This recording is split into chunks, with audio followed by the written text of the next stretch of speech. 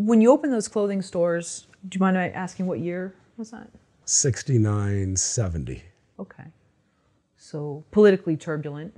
Oh, yeah, yeah, yeah. And There were the bank in front of one store was burned down. In Berkeley, it was constant riots, with police and heads getting broken in and stuff like that. Yeah, it was very politically turbulent. Sure. Go ahead, I'm sorry. Yeah. No, that's okay.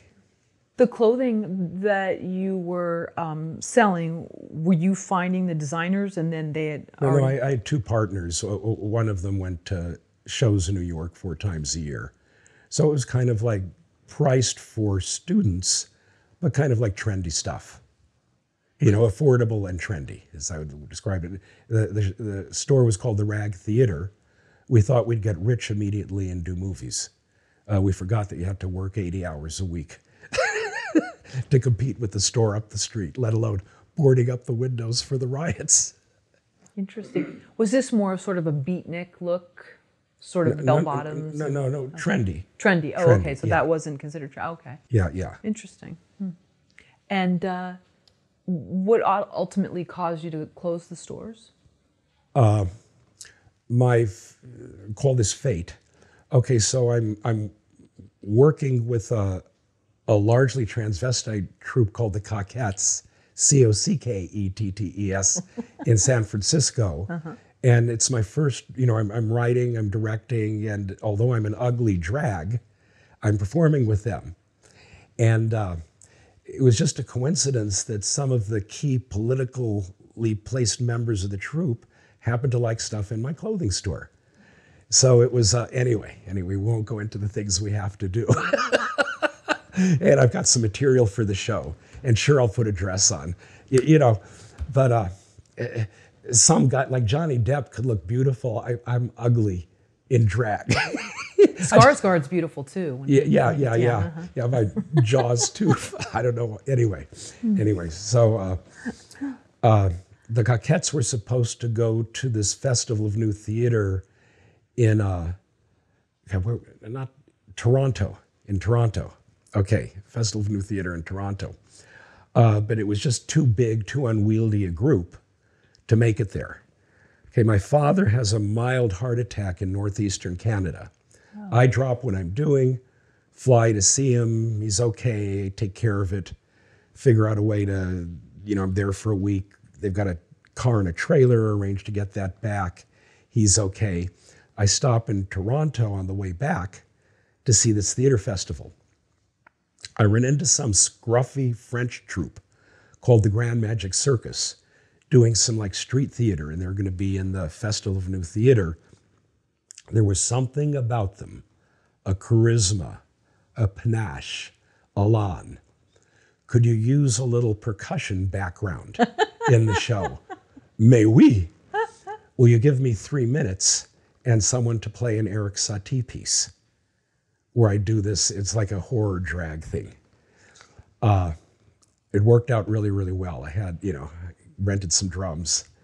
6 months later, Peter Brook from the Royal Shakespeare Company picks them up in Paris and says, I'm going to put you in an 800-seat theater and give you full backing. I get a letter from Paris. You want to join the company.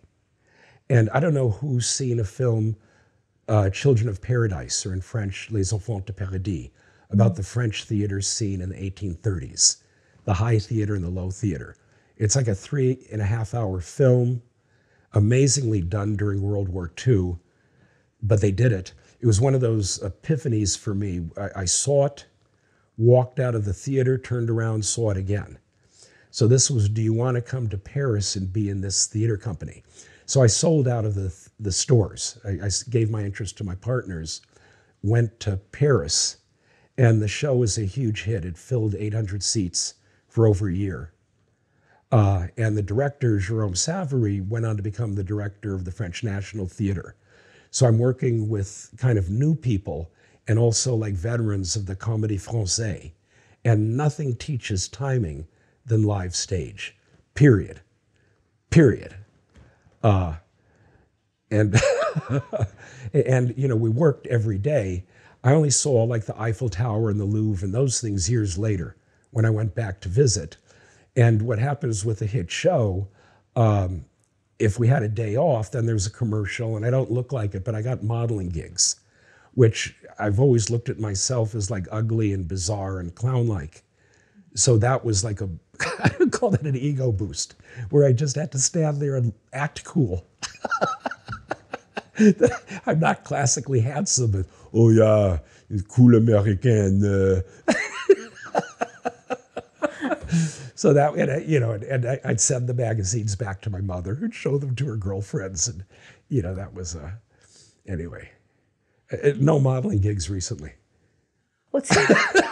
Maybe if I get my teeth whitened, and I've had my nose fixed twice, but maybe I'll get a smaller one the next time. It's from boxing. It seems like though I see this image of your life that you've like these opportunities have presented themselves, whereas most people would say, well, that sounds really cool, but I have to stay with this. And you're like, I'm going for it. Is that accurate? That you Yeah. Mm-hmm. I mean, my media empire, Buzzine, I ultimately lost it, and then I have a film. But it wasn't like a pleasant landing. It was like I fell off the roof. But you get up, get your breath again. God, this is, when I was in this boxing stable, I won't say his name because he was this tough old son of a bitch. And I've worked with Rod Steiger on the waterfront with Marlon Brando doing this thing. I could have been a contender, but he sold him out for the short money. So this was one of the toughest trainers in the business. But as a manager, his fighters would win 10 fights, then he'd outclass them and they'd lose the next 10 for the short money. Oh. And you'd see guys with slurred speech in their mid-30s. So, but he was an amazing trainer. But almost every day, for some imagined infraction, I'd have to hold my arms open, and he'd hit me in the solar plexus and knock all the wind out of me, where it takes like 1,000, 2,000, 3 to get your first breath back. And you realize that you can still breathe, you haven't been hurt, and you can even keep boxing in that state. Did a little damage in here, that acid reflux, but that and a neck hairline fractures and broken hands. They fixed the nose good though. Yeah.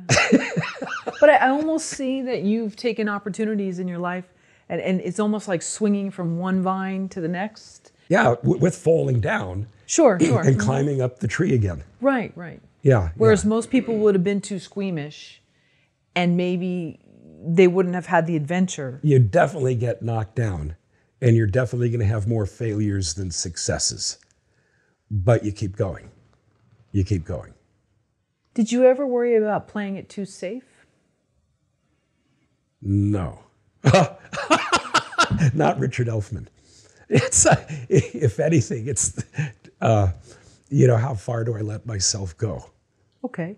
So on the flip side then, have you ever been told, can you reel it back in? Yeah. And how do you respond to that? I don't really reel it back in much.